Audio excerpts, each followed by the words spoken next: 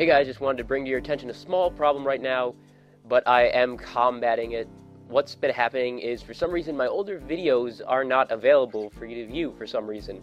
They are on public, I can access them, but for some reason, whenever you or even I set it to oldest to newest, for some reason, it only shows back to about mid-November. Now, I have emailed the YouTube support team, and I have not yet received a response. But until then, I will be putting all of my videos in one giant playlist, and I will be labeling the playlist videos. So, for the time being, all my videos, my video section will be there. Instead of clicking on videos in my actual channel page, go ahead and click on the playlist instead, until that is fixed. There's no changes in my settings, it's nothing I did. I just can't figure out what the problem is, and hopefully they'll be able to fix it soon. That's all I wanted to say for now, so thanks for watching. I'll see you next time. Tyrael, out.